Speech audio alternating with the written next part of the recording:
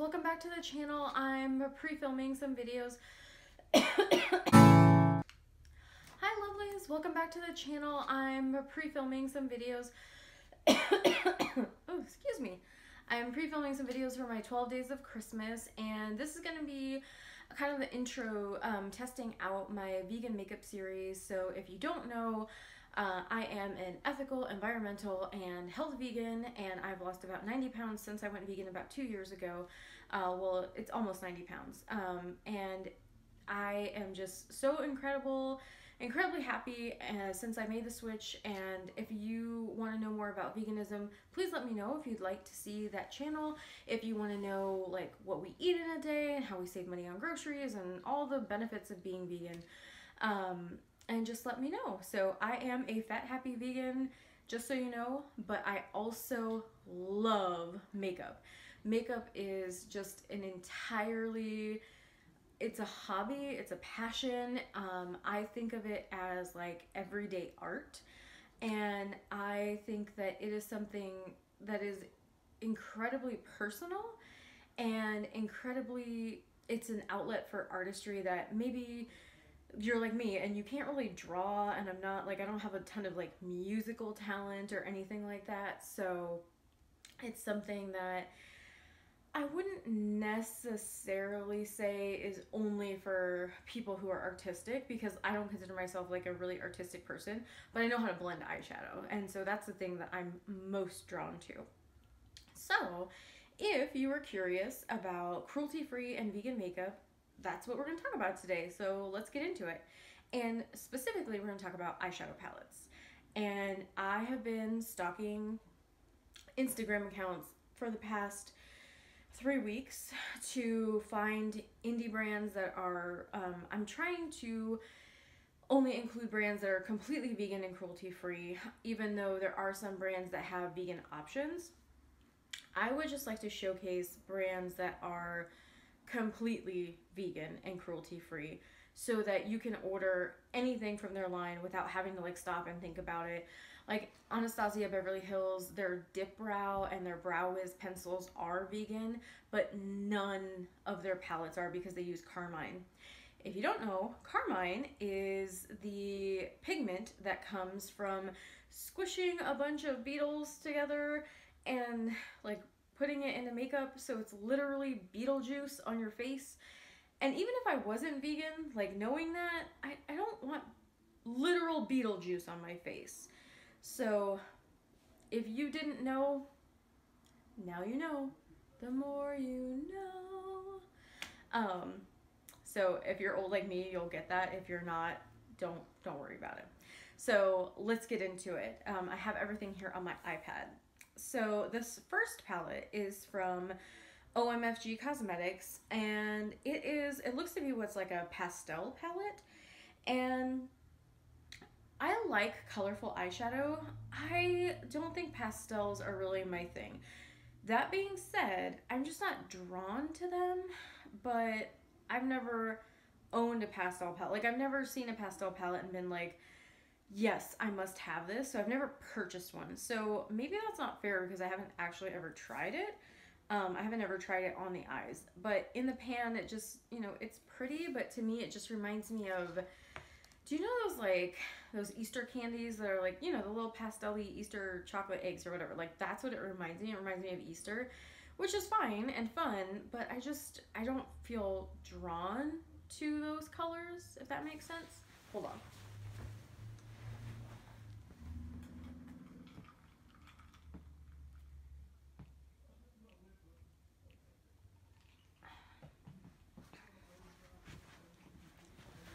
Had to take a water break. So yeah, I'm just not drawn to pastel colors. If you are, great. And if you've tried anything from OMFG Cosmetics, let me know in the comments down below, because I'd love to hear what you think. Strobe Cosmetics, which is I really want their Creepy Cute palette. I haven't purchased it yet, and I wanted so bad to buy it on Black Friday because it was like 25% off, but like a crazy person, I decided to go on a no-buy for all of November. Like just all of November. And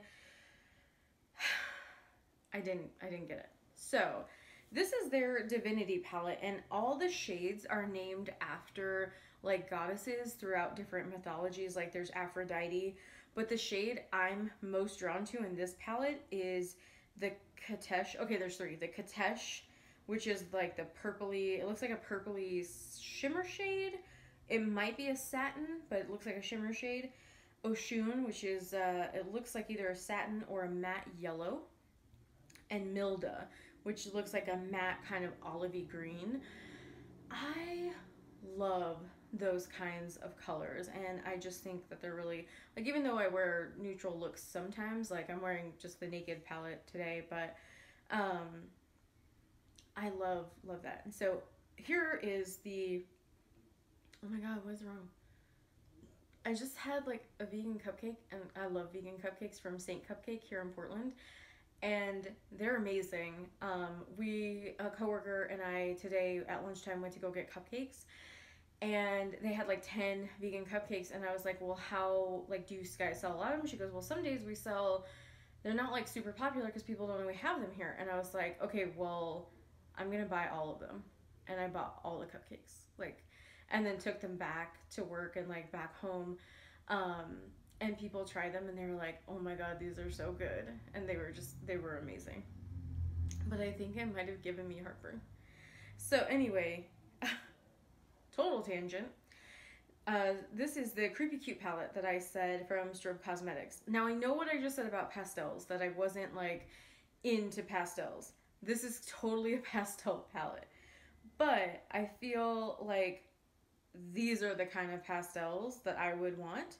Like, I want the gray and the green and the blues, like the two different blues.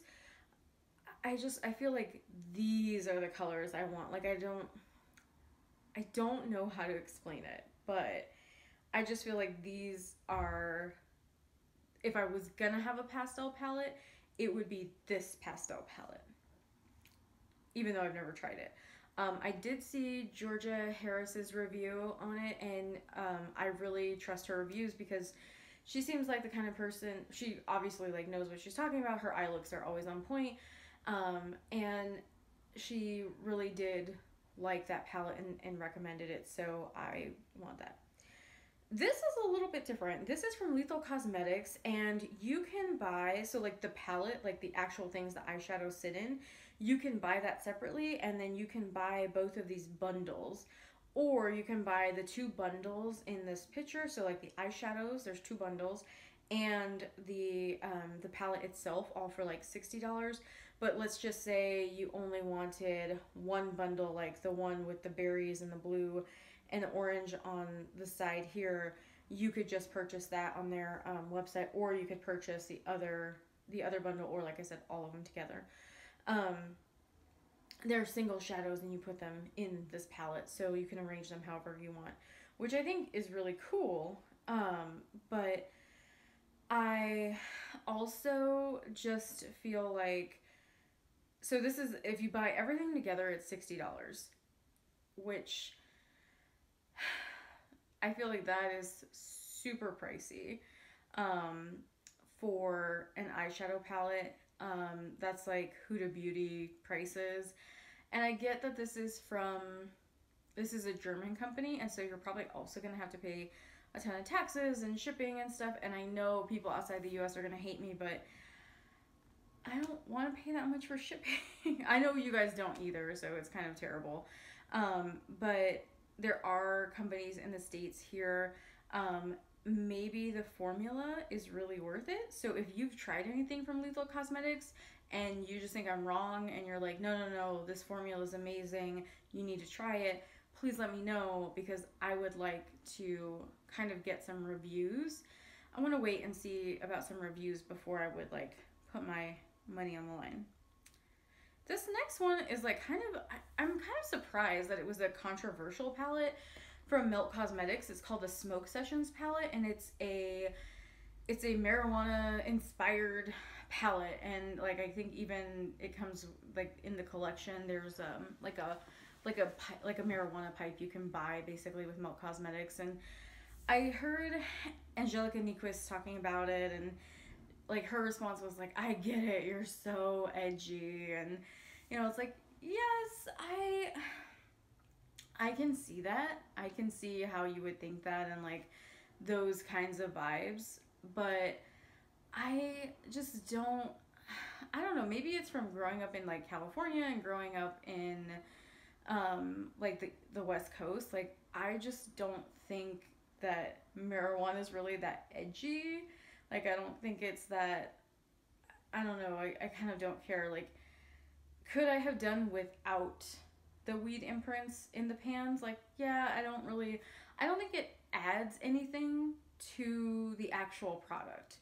Um, all it does is kind of brand the palette in a sort of way like it's this kind of person that would own it. And the truth is like I don't really partake in that, and like I don't care if people do. I mean, I have in the past, don't get me wrong. I probably will in the future. It's just not a like everyday part of my life right now. But for me, it's more about the colors, and these colors look amazing and I want this palette. But Milk Cosmetics is so expensive. I think this is like a $54 palette, something like that. And they are a vegan company. I know that their milk stacks are, you know, really nice too, but I probably, like, I am a sucker for greens, but I feel like there's just too many golds, and to me, it's just like there's not enough difference in the three golds on, like, the first part of the palette to really kind of make me want this. If they would sell, like, the two greens and like the kind of icy blue as single shadows, I would pick those up. Like I would want those. So maybe Melt make some single shadows? Maybe? I don't know. This one is from Viva La Diva there's a nudie palette and a candy palette. I'm of the opinion that if you have a nude palette, you probably don't need another one. It's probably all the same. So like I have a naked palette and a naked heat, and like I feel like that's pretty much all the warm tone eyeshadows I'm probably ever gonna need. But yeah. So, but let's just say you were new to makeup and you didn't have a nude palette. I would say that, you know, again, not ever having tried the formula, not knowing whether or not it's powdery, I would say that I just feel like there's so many different colors of beige, and I do have a problem when companies kind of assume that beige is nude. Like, nude doesn't automatically mean beige, because nude is only beige and like light browns for people with light skin tones. So you could call this like a neutral colored palette, but it's not a nude palette. And like I said, I don't think the palette needed to be this big. I don't think there's enough differentiation in this nudie palette to really like make a difference. I feel like you could probably have the last 4 shadows in the palette and it would work just as well. That's just my opinion. The candy palette, though, I don't understand why in the candy palette they have like a bunch of nudes, like not a bunch of nudes, a bunch of neutral like beige colors. They've got 1, 2, 3, 4, 5, 6, 7, 8. So there's 8 like beige colors, and then like 6 kind of colorful eyeshadows. I don't know why. So if you are a neutrals person and you don't want to experiment with color, you would probably get the nudie palette here. If you're a neutrals person who likes some pops of color, then it seems like the candy palette would be better. So if that's what you were going for, but I feel like most people who like makeup have those. I don't know. I am really excited though that Strobe Cosmetics has some single shadows, and these are here. My favorite one of these is the Azura, which is kind of like that, like Tahitian sort of blue color, like that cyan color, and Enigma. So Enigma is like the one that's next to the yellow. That's like a more sort of kind of true blue color. And I'm really excited about these because I've heard that the Strobe Cosmetics formula is really, really good. And I'm kind of excited to, I want to try single shadows, and I probably will be picking these up. Um, and that red, it's called World Eater. That looks pretty promising too. Like, I'm kind of really excited about that. And they're just named so well, and that I might not be able to resist that lime green either. Oh my god, you guys, I'm talking myself into way too much makeup. So yeah, I'm excited for those. I am. But the thing I'm most excited for, and I'll put it up right here, this is the Christmas Morning palette from Give Me Glow Cosmetics, and it has the most amazing green color. There's like a tan color called Milk and Cookies, but this red, like I would buy this red shimmer called Stocking Stuffers. I would buy that shade on its own for probably too many dollars. But this entire palette, and like it looks like oversized pans. I can't really tell from the aspect, but it might just be like it's really close in, but it looks like oversized pans. Um, and I am just super excited for this palette. It is not out yet. It was supposed to be out Black Friday, but unfortunately, from their Instagram account, it looks like they were, it looks like their packaging hadn't come through yet, and it's supposed to be out this week. And so I keep like checking and rechecking and like, when's it gonna come out? When's it gonna come out? So I am really, really, really excited for that one.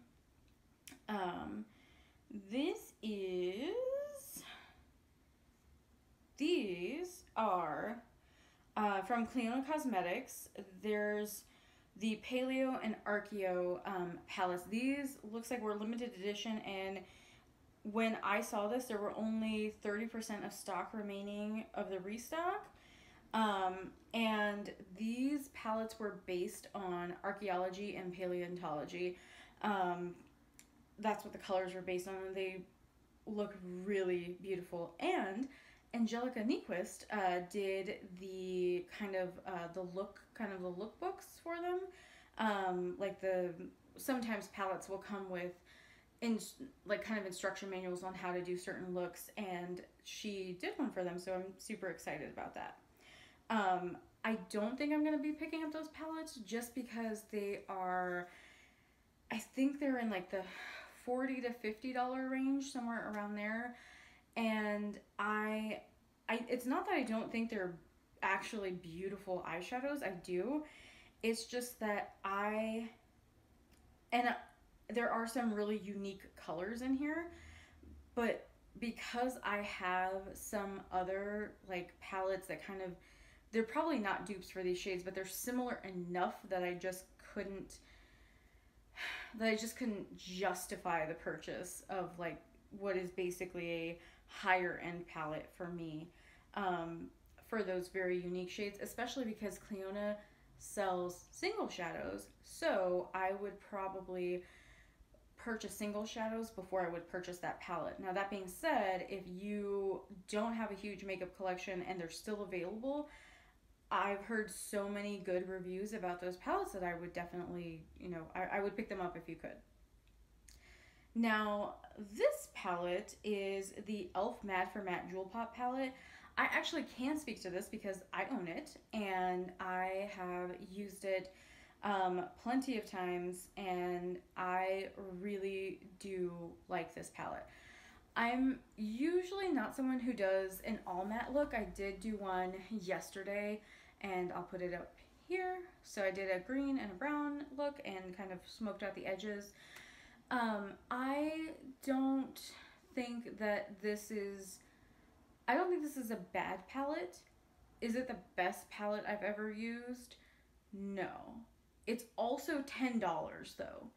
So it's from Elf, and if you don't know, Elf is like a completely 100% vegan and cruelty-free line. So it's a very affordable drugstore brand for those of us who don't use animal products. I think they have a lot of good stuff. The one thing I would say is if you have sensitive skin, you might want to patch test the like Beauty Shield sunscreen and stuff like that. I had a weird reaction to it. Like it just kind of like I had this crazy red rash after like putting the sunscreen on everywhere. I don't know if like my batch was just bad or if I had like a reaction to titanium dioxide, which I've never had before. But it was pretty strange because I've never had a bad reaction to any Elf products before. The eyeshadow palette though, I don't have any complaints about. Now, are you going to get powder kick up in the pan? You definitely are. You're going to have to tap off your brush maybe a little. You also are probably going to want to use a primer, an eyeshadow base, whether it be like a concealer, or I use the Urban Decay Potion Primer. That's my favorite one. Also, Angel Eyes is a vegan one. I got that in a BoxyCharm that worked really, really well. It does have more of like a beige coloring to it. So if you have a darker skin tone, you might not want that one. They may make it in like different colors, but I'm not exactly sure. So I would say the best colors in this palette are going to be the orange, the blue, the two purples, and the green. Those are my favorite colors in this palette. I think those colors are like the most versatile I love pops of jewel tone color though. So the other ones, they are really good crease shades. They do, they do their job. They warm up the crease. That's what they're supposed to do. My favorite thing to do though is to, put the lighter brown in the crease and then put like the blue or the purple or the green on my lid and then tap on a shimmer shade from a different palette. I know some people don't like using more than one palette at a time. It doesn't bother me, but if it does bother you and you do like shimmer, then that's probably not the palette for you because it is an all matte palette. This one is another Elf product. It's called the Opposites Attract palette, and I think this is supposed to be a dupe for the On the Run palette from Urban Decay. I like when I first saw this, I was like, yeah, I really want that. And then I kept looking at it and I was like, but why though? Like, why do I want this? And I still want it. It's only like $14. Like, that shouldn't be a reason you want a palette. Like, but I kind of still want this, and I don't understand why I still want it. So if someone can explain it to me, I would be very grateful because I don't know why I want this palette. It doesn't really... I do like that it's set up in quads. Like, there's a mustardy yellow color, like with the happy, witty, warm, and easygoing. Like, it's kind of set up in quads where you could use it that way, but you can use pretty much all the shadows together, and they kind of all work together. At least the color story does, to me anyway. The companion palette to that is the Little Black Dress of eyeshadow palettes called the New Classics, according to them. And it is a neutrals palette. Looks like it's got 1, 2, 3, 4, 5, 6, 7 shimmers, and probably it looks like half shimmer, half matte palette. I don't hate this, and now that I'm looking at it, I kind of want it to. When I first saw it, I was like, no, I don't need another neutrals palette. Like, I'm totally fine. I have like my Naked palette, and like that's all I need. I don't need anything else. But this kind of reminds me more of. This reminds me. It doesn't look like your ordinary warm tone shades. It looks like there's a few cool tones in here and some shimmers that look pretty promising. So maybe if this is at Ulta, I'll swatch it. I would like to. Like, I would really like to. Um, Zuzu Luxe is a brand that I would like to try in 2019, but not this palette.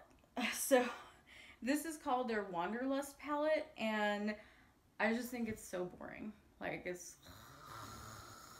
that's like I'm asleep. I'm bored. I'm bored already with it.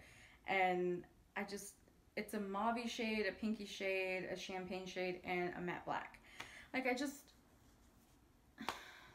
why? Why though? Like, if those are your colors, like, great. Pick it up. Like, but I don't want it. However, OMFG Cosmetics had this really pretty Halloween palette. I think it's sold out, but this is the kind of thing that they will do for Halloween. They had a matte black, a lime green, looks like a lime green satin, looks like an orange matte, a white matte, a purple matte, or a purple satin, looks like a pressed orange glitter, and like a yellowy sort of green satin, and it just looks really pretty. And I wish that I would have picked this up, but at the same time, I have an orange, a black, a white. Like, if I would have shopped my stash, the only thing I would have been missing would be that pressed orange glitter, and I don't really love pressed glitters in a palette because I feel like they're intended to work a certain way, and they just, for the average consumer, for someone like me, I'm not a makeup artist. I'm just not, and I feel like it's always a little bit more difficult to work with pressed glitters. So they also, OMFG Cosmetics had these really beautiful purple fake lashes, and I still want these. I don't know where I would wear them, but I still want them. Again, OMFG Cosmetics has their Kush palette, and these are my colors. These are the purples, the greens, the darker greens, like the vibrant greens, and there's like a sparkly black though, and I don't want sparkles in my black. Like, can we stop doing that? Like, can brands stop putting sparkles in the black? Like, nobody wants that. Everybody hates it. Please stop doing it. Don't do that anymore. Just stop. Just stop. So, if you are someone who enjoys luxury makeup and you are also happen to be vegan, you might know about Inglot. This is the Jennifer Lopez collection with Inglot, and it is all kinds of beige. Like, I'm just, maybe I would like the bronzer, but I feel like it's just 1, 2, 3, 4, 5. I feel like it's 5 shades of beige. Like, who asked, in the words of Angelica Nyquist, who asked for this? Like, why? Why is this happening? On the complete opposite side of the spectrum, Menagierie Cosmetics, aka also known as Makeup Monsters, now Menagierie Cosmetics, has 2 palettes. When they were still Makeup Monsters, they released the Dragonchild palette, and that is the one on the left, with the child sleeping with the dragon, and then the Feral palette is to the right of that, and it's just, these are 2 different color stories. I feel like the Dragonchild is more for somebody who's maybe into more cool tones, and it seems like there's more of a variety of colors in the Dragonchild palette, so I would lean more towards that. I'm going to link Georgia Harris's review to both of these palettes down below because I think she did a really excellent job. And just kind of doing a review, and she actually used the palette, so I didn't. Where I really agree with her in the Feral palette was the entire first row could have, like, gone. Like, in the Feral palette. Like, everybody has the pinky tone, the beige tone, the warm up crease tone. Like, pretty much everybody has that. Like maybe I could see keeping that dark tone and like maybe that like more cafe latte tone to like warm up the crease or whatever, but I really don't think that that first entire row needed to be there. Because if you're buying a colorful eyeshadow palette, like you're buying it for the colors. And I get that brands want to make sure that you can. I kind of understand why brands do this. They want to make sure that when you are purchasing a palette, you feel like you're getting your money's worth, and like that's the only thing that you'll need to do your makeup that day. Because most of us, what we do is we pull palettes, for the day, and then we do our makeup, from that palette. Unless you're a crazy person like me, and you're pulling like 2 or 3 different palettes and like a single shadow, and you're using cover effects drops for like your shimmer and whatever else you're doing. But I just think that it probably would be okay for when you have a colorful eyeshadow palette. I don't think most colorful eyeshadow lovers are going to, especially if you're purchasing like from an indie brand, you kind of already know you're not getting the mainstream sort of product. So I think that's okay. Like I can understand why like e.l.f., for example, would put in warm up crease shades in their palette along with the jewel pop tones. Like I get that. Like half that palette is neutral, half of that palette is colorful. So it makes sense because they're trying to appeal to a more mass market. If you're an indie brand, you kind of like have your own aesthetic, and you kind of know that those people aren't really looking for mainstream. That's not what they're looking for. I hope that makes sense. But so yeah, I will link Georgia Harris's review to the Dragonchild and Feral palette down below, and that way you guys can let me know what you are thinking of picking up, what you are absolutely not picking up, and let me know down below. Also, you might want to take a look at these if there's a makeup lover in your life and you want to, maybe get them something really nice, and or maybe you don't know what to get the vegan girlfriend in your, maybe you have a vegan girlfriend, you don't know what to get her. You get her any of these things. And she would probably love them because most, it is kind of hard to find good vegan skincare and makeup products and other things. And the indie brands are really leading that charge and leading the way. And so I'm really excited and happy that that is the case. Thank you so much, lovelies, for spending this time with me. I hope that you have an amazing day, and I will see you the next time.